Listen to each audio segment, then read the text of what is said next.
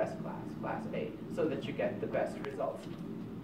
Now, what do these tolerances look like?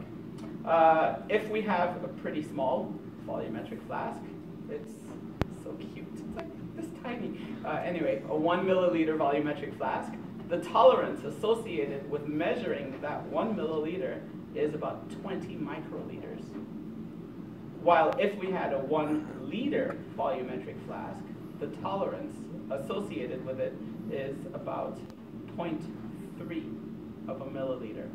And so the larger the glassware, of course, you can see or imagine that it's going to be more and more difficult to be extremely accurate with getting that meniscus. If the width of the glassware gets larger and larger each time, you can imagine that getting that bottom of the meniscus right there on that line, the calibration mark, is going to be more and more difficult.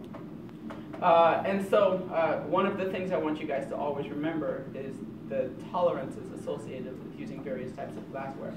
Another important thing that I need to point out is this right here, 20 degrees. Anyone knows what this 20 degrees means? Is that the control temperature? It's the control temperature. It's the temperature that this glassware is calibrated to deliver exactly 500 milliliters of whatever, or to contain 500 milliliters of whatever liquid you put in there, if the meniscus is right on this calibration mark. And so this temperature is extremely important. If I take a piece of glassware and I heat it up, what happens to the glassware? It expands. If I take a piece of glassware and I cool it down, what happens? It contracts, right? And so if I heat up glassware, it's going to contain more than I think it contains, right? If I cool it down, the opposite. And so this glassware is actually calibrated at 20 degrees. When it's used, it's going to be in your best interest to use it at around room temperature, which would be somewhere around the low 20s of degrees Celsius. You guys with me? Great. That being said, if you take a piece of volumetric scientific glassware and you heat it up or you cool it down, even though when you bring it back to room temperature and equilibrate it, it will return back to the same temperature that it started with, it may not return to the same volume.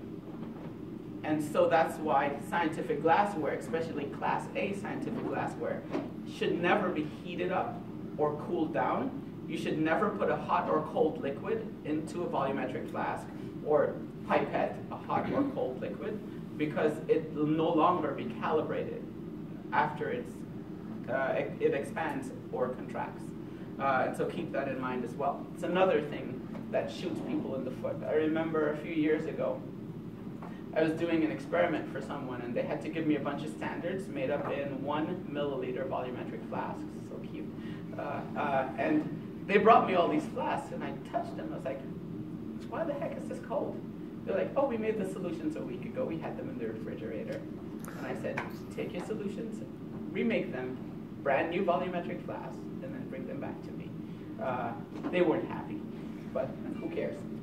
Anyway, so temperature, important. Now, another thing I want to point out is this right here, TC. I actually mentioned what it means already. TC means to contain. So when you have scientific glassware, the glassware, when it's calibrated, this volumetric flask is calibrated to contain 500 milliliters, plus or minus 0.2, right?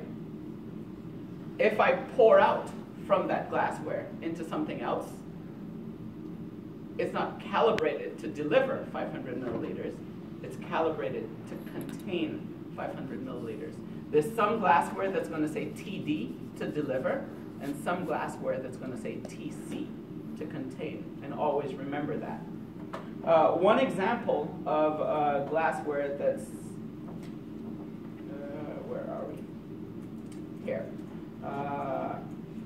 One example of a glassware that's going to say TD is transfer pipette.